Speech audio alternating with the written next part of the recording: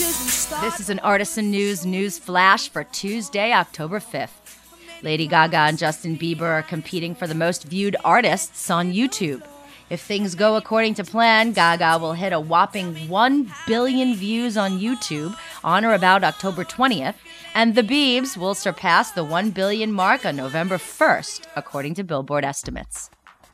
Actor Edward Norton has apparently convinced Radiohead's Tom York and guitarist Johnny Greenwood to create music for his forthcoming movie, Stone. The movie also stars Mila Jovovich and Robert De Niro. Greenwood is no stranger to Hollywood film scoring. He did the music to There Will Be Blood.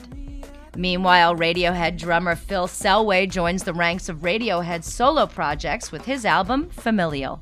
What are we fighting for? R&B star Mario was arrested for allegedly beating up his mom. Apparently, she called police after he hurt her head. He was charged with second-degree assault and released on $50,000 bond.